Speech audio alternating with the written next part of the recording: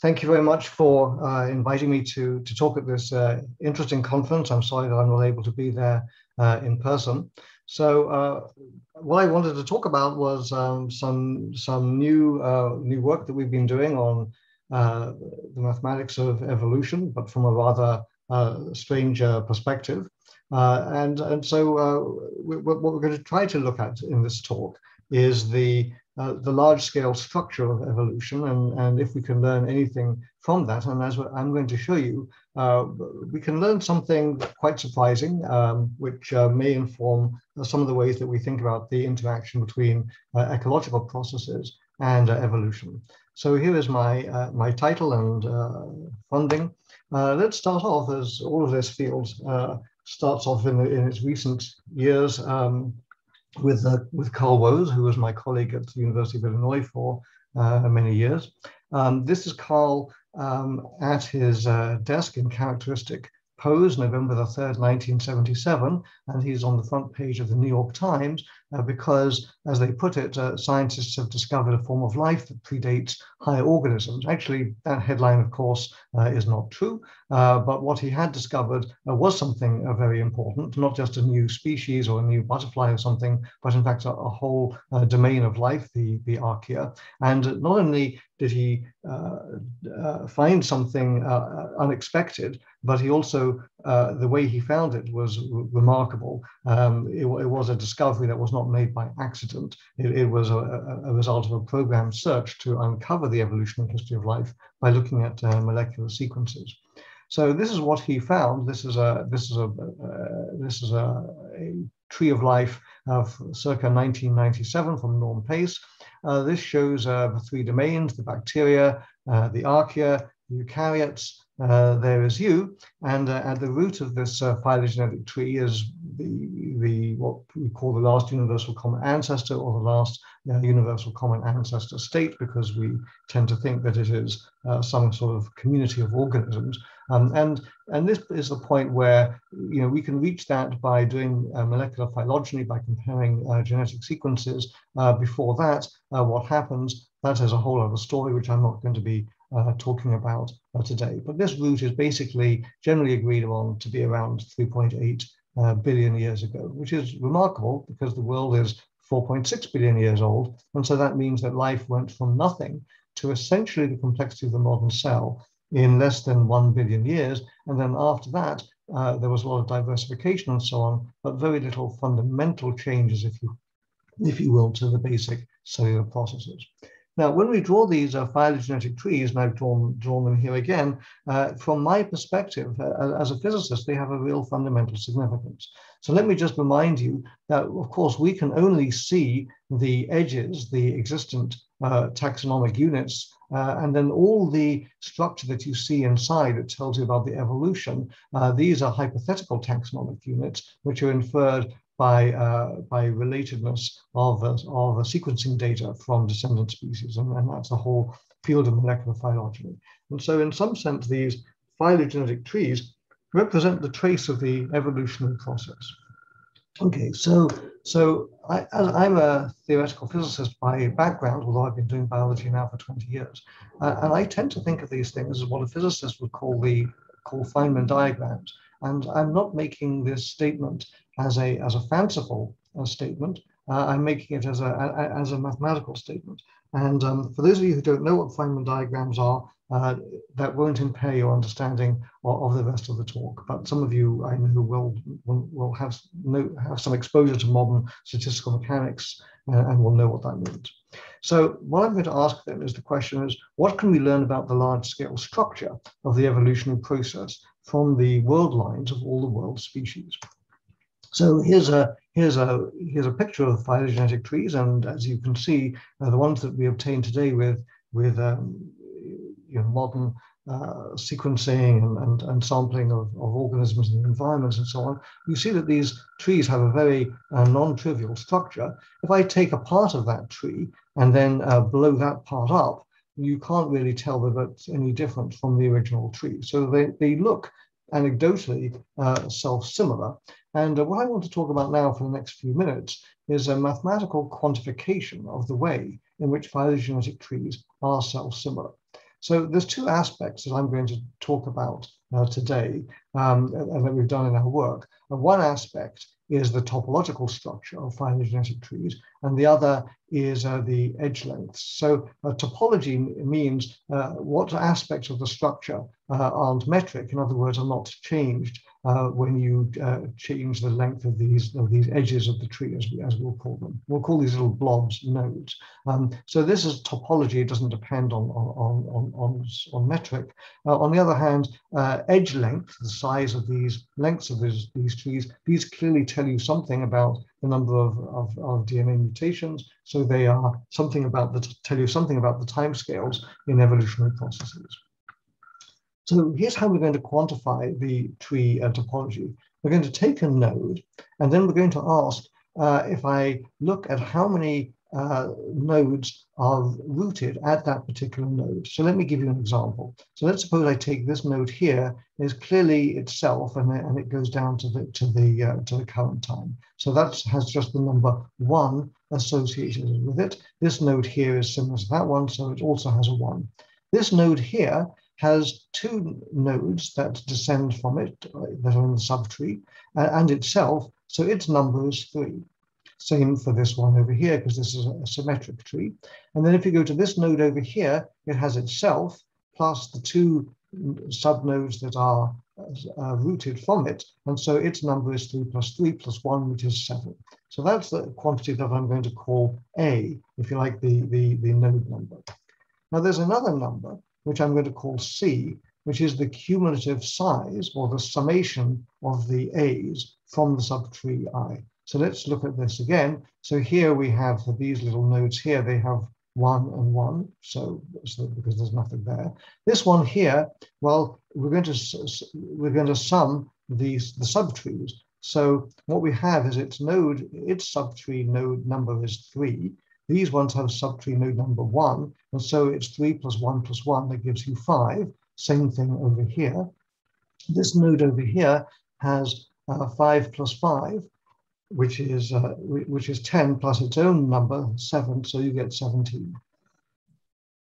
So you get these two numbers, C, and you get A. They tell you something about the tree. So far, you might just say, well, why bother to do that?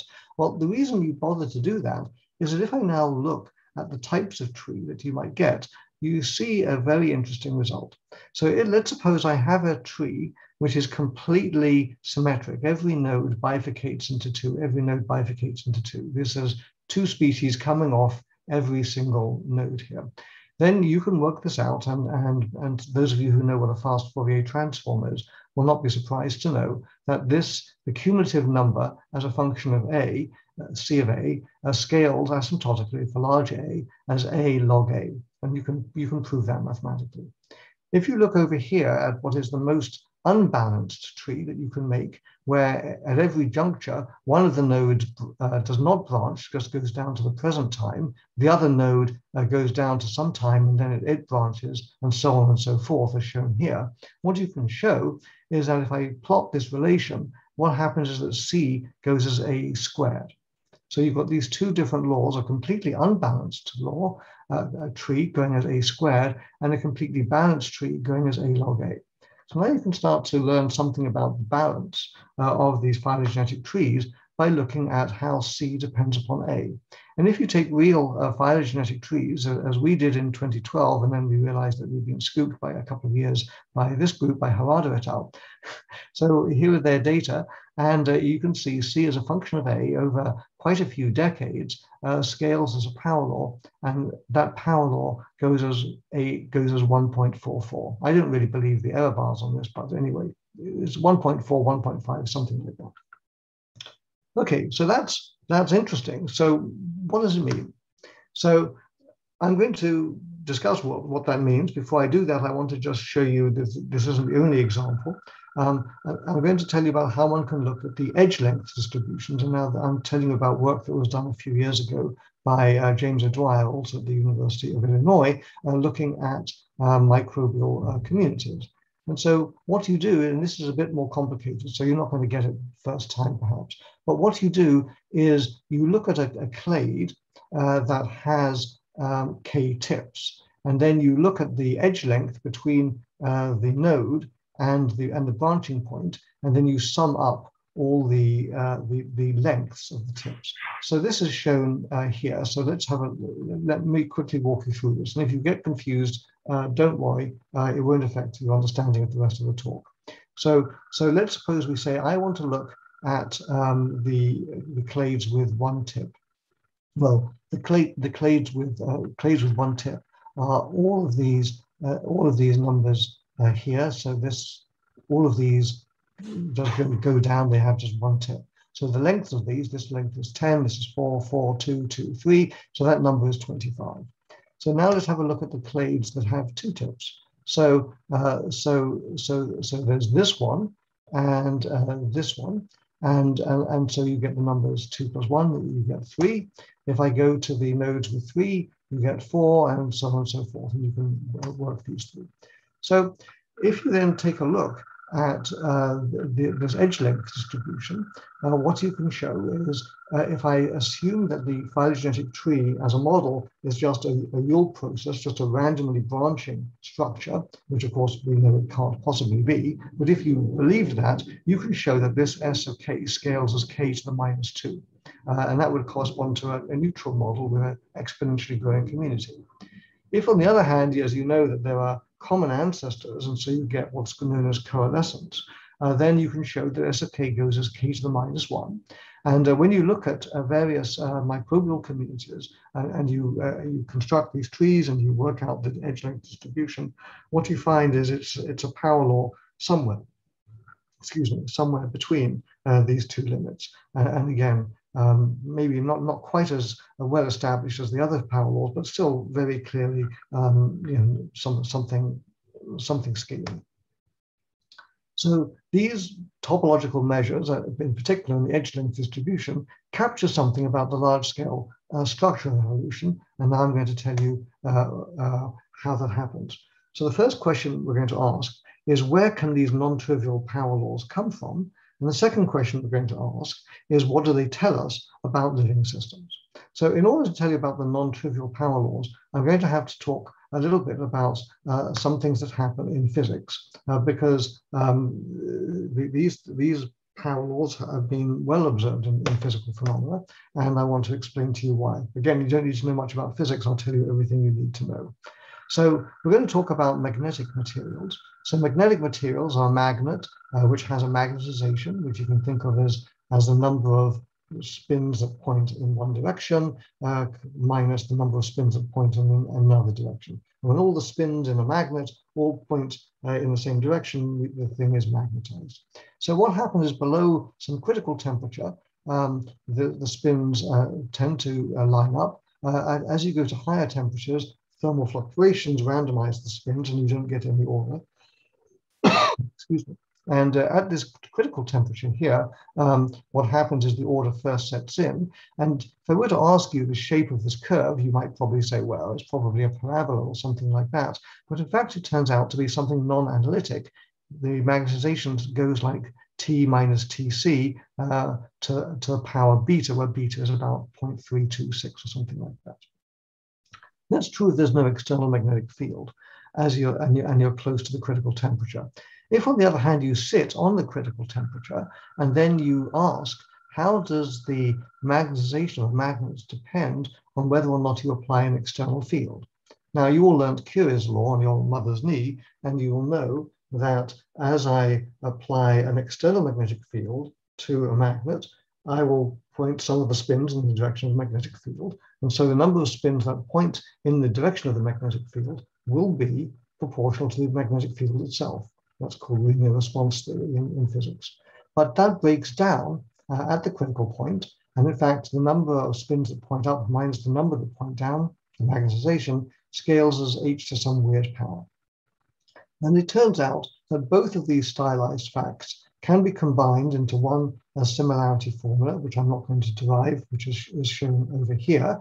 And what happens is, when you plot the magnetization from different magnets and different temperatures and different external magnetic fields against the temperature scaled in a way that formula showed you, these are data from 5 different magnetic materials and different temperatures and different fields, they all collapse onto one universal curve. All the data fall onto one curve, and the solid line through here is a prediction from the theory of phase transition, to the renormalization group theory. So this is quite remarkable because you're seeing something universal. All these data fall on the same curve, regardless of what material it is.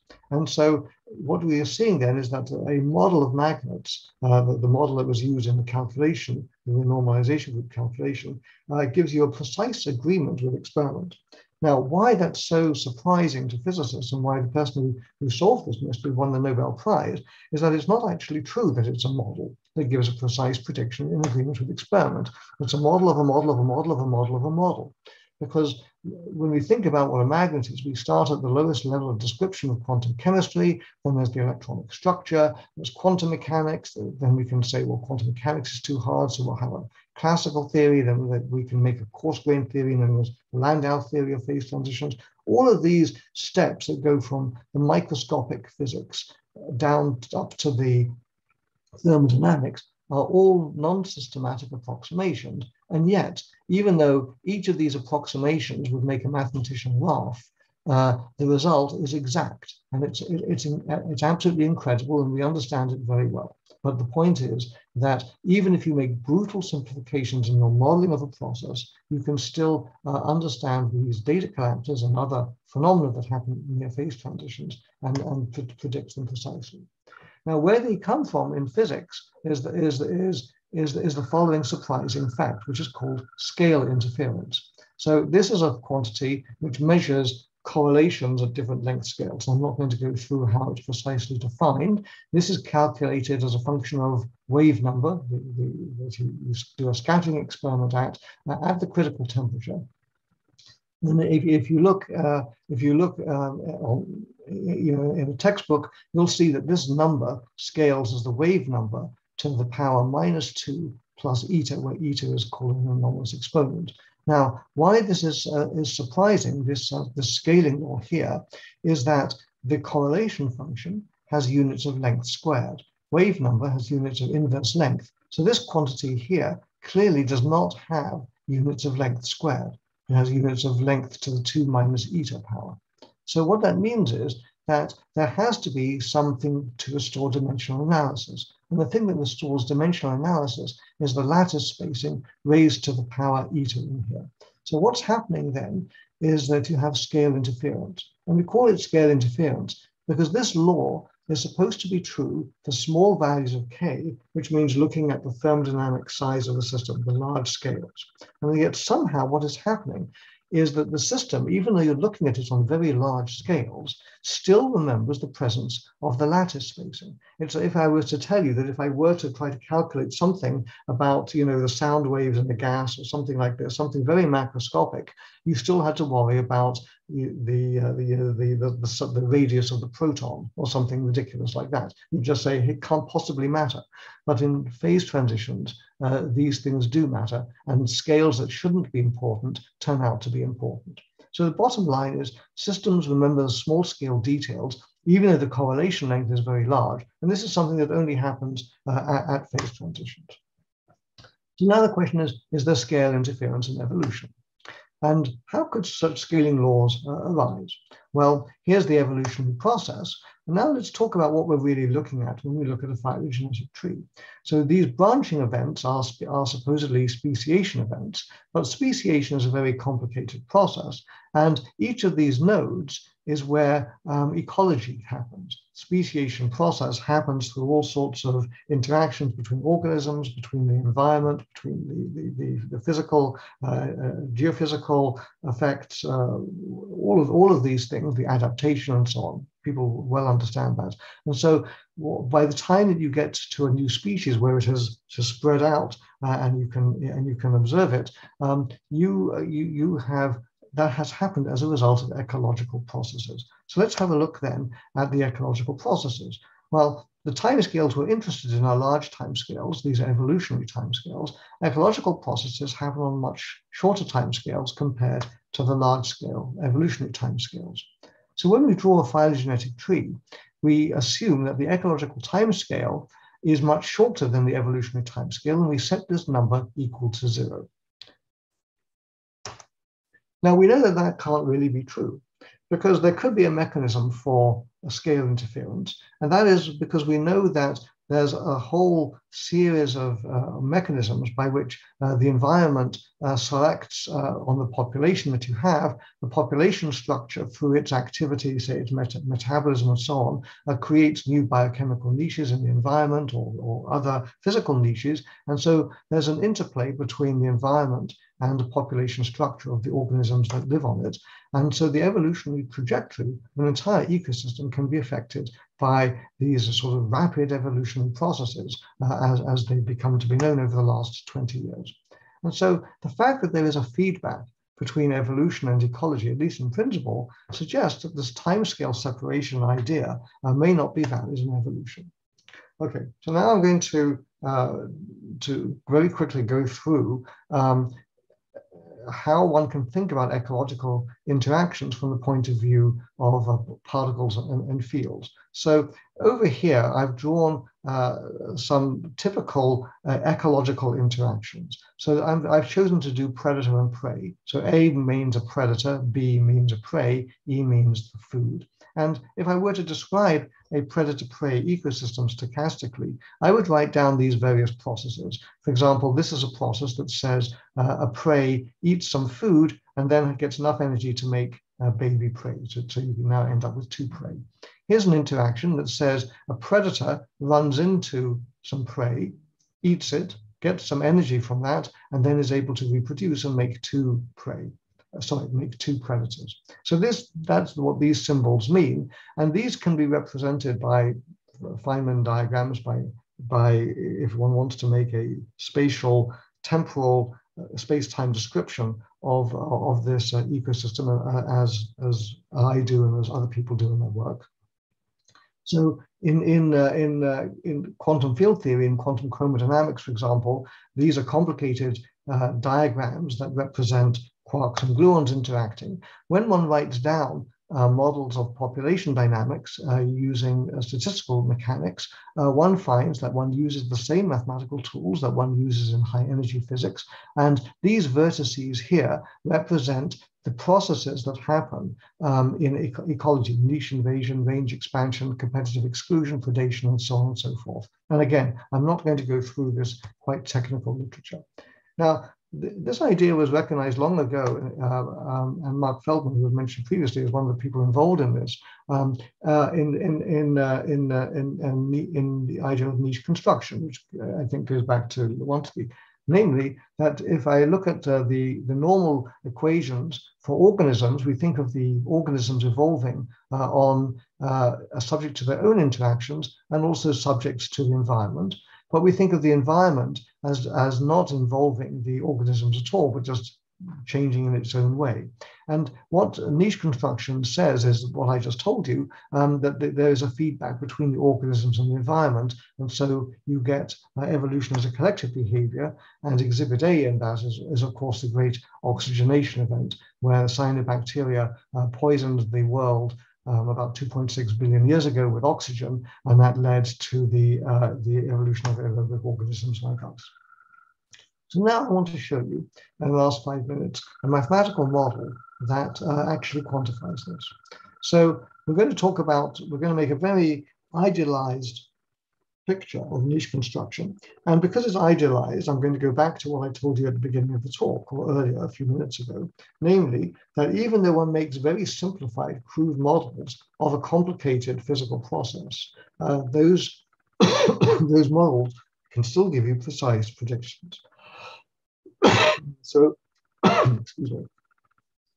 So let's get into that. So I'm going to define a niche as being the relatedness between a species and its ecosystem. Niche construction is how a species and its ecosystem mutually interact. The survival and diversification of a species depend on its niche, that's the ecological process, and the niche of a species is correlated with its ancestors, and that's how evolution comes into this picture. So in this picture, then, the niche is the total available growth space, or the evolutionary degrees of freedom that organisms have. And organisms with a large niche value we're going to give them a number, have a large number of ways in which they can adapt to the environment. So each node in these trees here has a niche number, a speciation rate, and an extinction probability. So we can write down very simple dynamical processes that describe the process of inheritance, the process of speciation, and the process of extinction. This process of speciation is the one I want to focus your attention on.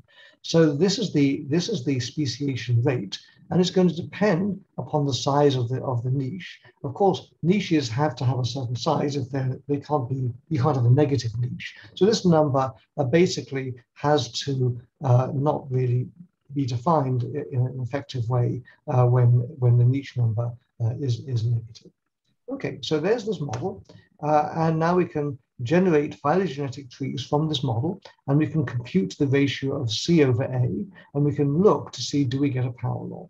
And what you can see here is that if I assume that there are large fluctuations in the laws of inheritance, as the larger those fluctuations get, as I plot these curves approach this red line here, which is a power law scaling as 1.5 exponent. Okay, so that's interesting. If I compute the cumulative edge length distribution that I showed you for the microbial communities, what you can see is that again you get a power law here, and as I increase sigma, you get a power law somewhere between 1 and 2. Don't worry about this. This is due to the undersampling of large trees. So what I've shown you is that this very simple niche model can reproduce the scaling laws that you see in real data, and with exponents very close to those that are observed in real trees. So do we really have anomalous power law scaling in the same way that we do in statistical mechanics and critical phenomena? So I'm going to show you that the answer is yes. And so the reason for the scaling law, the scale interference here, is this asymmetric law that I told you about. The speciation rate depends on the niche number in this way here. So of course, for n greater than 0, the speciation rate depends on increasingly on n. It doesn't matter if this law is n or n squared or something, it doesn't matter. And then it goes to a constant when n is negative in this model. This constant can be made equal to 0. And so the point though is that this n equals 0, this 0 speciation, this 0 niche number, is a kind of singularity, because once you run out of niche space, then nothing else can happen after that. The evolutionary process cannot have any more branching. And so as you have larger and larger evolutionary fluctuations, inheritance fluctuations, you have a higher chance to reach this boundary and then get wiped out. It's an absorbing boundary. And so what is happening here is that boundary is causing the singularity. And I'm not going to go through the mathematical analysis for this, but I want to just show you the analog of the data collapse that I showed you earlier for magnets. So here you can see this ratio C over A versus a scaling function. Again, I'm not going to go through the mathematics of this. And what you can see is the data from all these different phylogenetic trees all collapse within these fluctuations into a universal tree, a universal function. Okay, so what have I told you? What I told you is that we have non-trivial power law scalings when we look at the large-scale structure of evolution, and that one way, I don't know any other way, but I can't rule out the possibility that there's other ways to explain this. One way to understand these non-trivial scaling laws is that it arises from the indelible footprint of niche construction, and it's, in other words, the interplay between short timescale ecological processes and large timescale evolutionary processes. And then what does it tell us about living systems? Well, I didn't really say much about that because I don't really know. It tells us that evolution is more than just looking at point mutations or horizontal gene plants and so on and so forth. When we look just at the genomics, we are looking at only a very pale shadow of the evolutionary process. How could a shadow be pale? Well, anyway, we're looking at a faint shadow of the evolutionary process. One really have to take into account the ecological dynamics that lead to genetic fixation, even when you're looking at timescales of billion years. So that's what I wanted to tell you about, and I'll be happy to take any questions. Thank you.